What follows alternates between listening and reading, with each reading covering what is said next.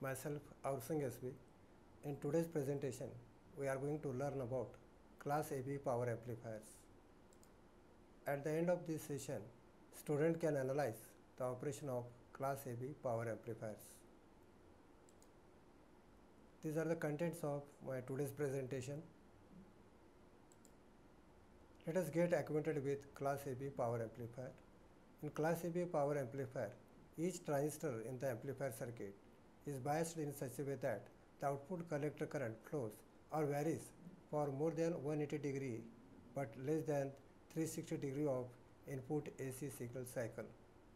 Since a DC operating point or quiescent point is located on load line just above the cutoff region, so that output current for each transistor flows for more than half cycle but less than full cycle of input AC signal.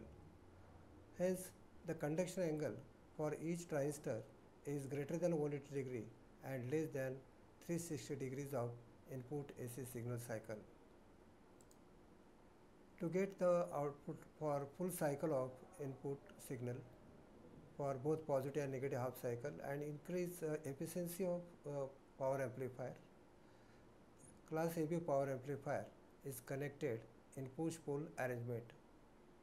Since each transistor in the amplifier conducts for just more than half cycle but less than a full cycle of input AC signal, so power dissipation of each transistor is much less. Therefore, efficiency of Class AB power amplifier is much higher. This figure shows the circuit diagram for Class AB power amplifier. Here, Class B power amplifier is modified to Class AB power amplifier.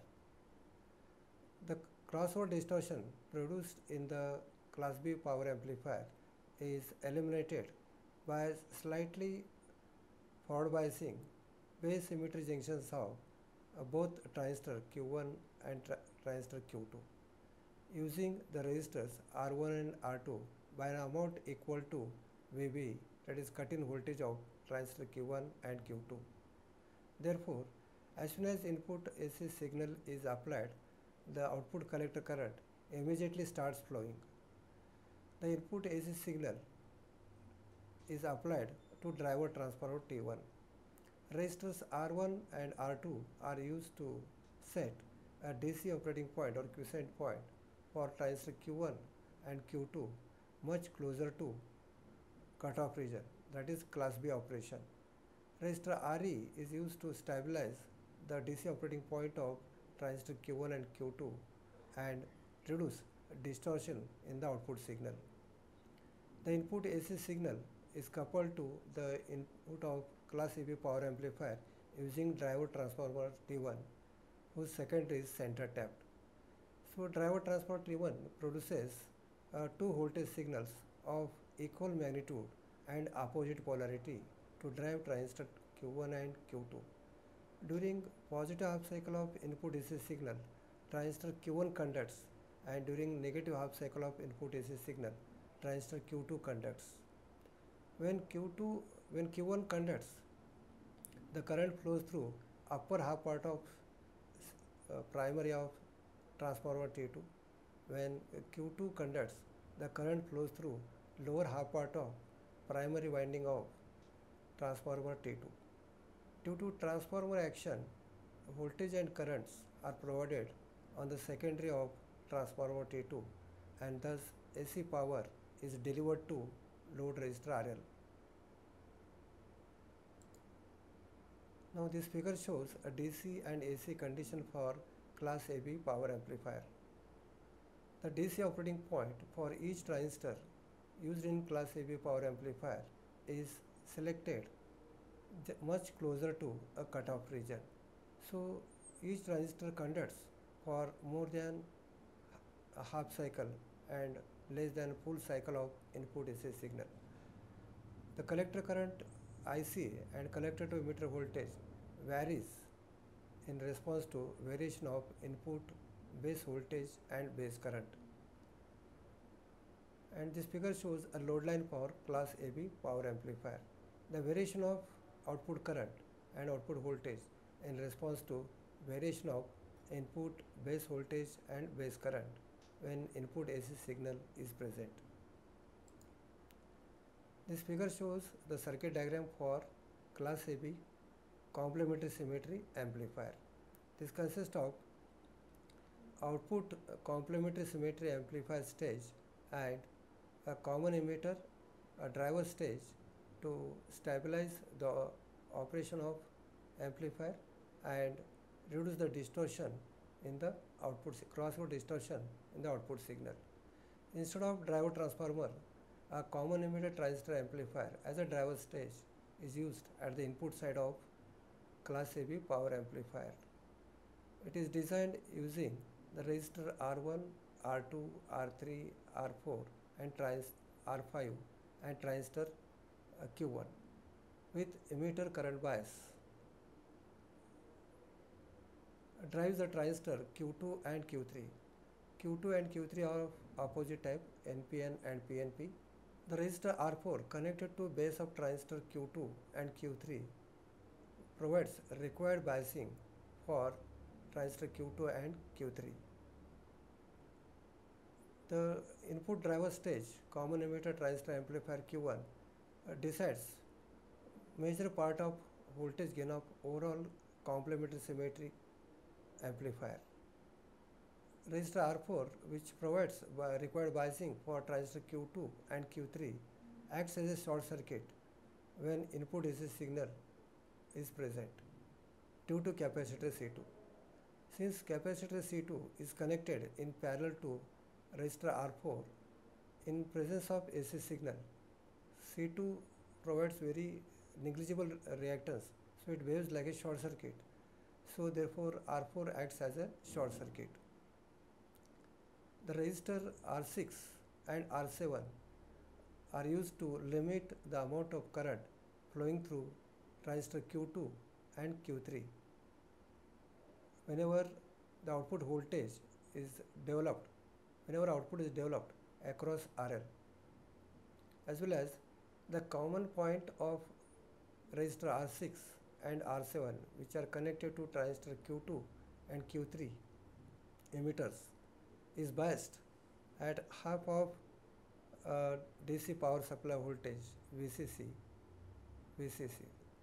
so that the output applied to capacitor C4 can swing by equal amount in both positive and negative direction in presence of input AC signal. During conduction of Q2, capacitor C4 charges through VCC and RL and supplies a load current. So during positive half cycle of input AC signal, the current is drawn from DC power supply and provided to load resistor RL.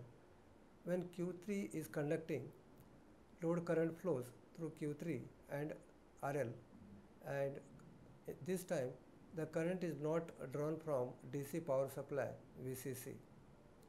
Instead of that, capacitor C4, which is acting as energy storage device, supplies load current. So C4 discharges through RL and Q3. So C4 provides current to the load during negative half cycle of input AC signal.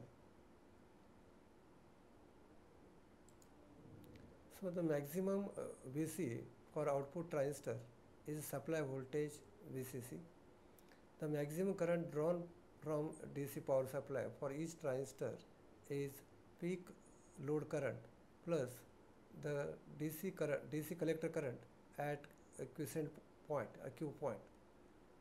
The transistor current IM is equal to peak load current plus ICQ. So ICQ is the collector current at DC operating point or quiescent point, Q point. So that is equal to IP plus 0.1 IP. So generally the DC collector current at Q point is 10% of peak load current. So maximum current drawn towards each transistor is equal to 1.1 IP. The current drawn from a DC power supply plus VCC has half-wave rectified form. Since the current flows towards a load from DC power supply only during positive half cycle of input AC signal. In negative half cycle of input AC signal, the load current is supplied from capacitor C4. Therefore, the current drawn from which DC power supply has a half-wave rectified form. So the average current from DC power supply is equal to Im by pi.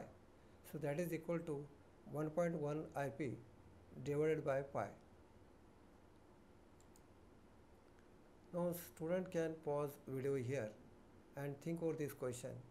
How crossroad distortion reduces in class AB power amplifier?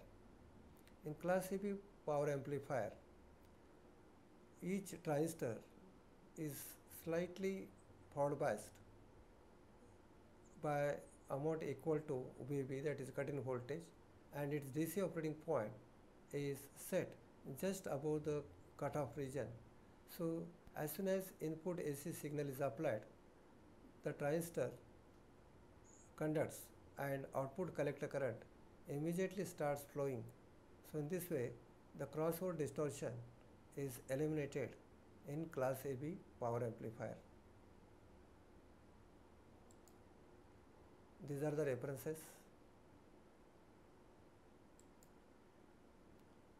Thank you.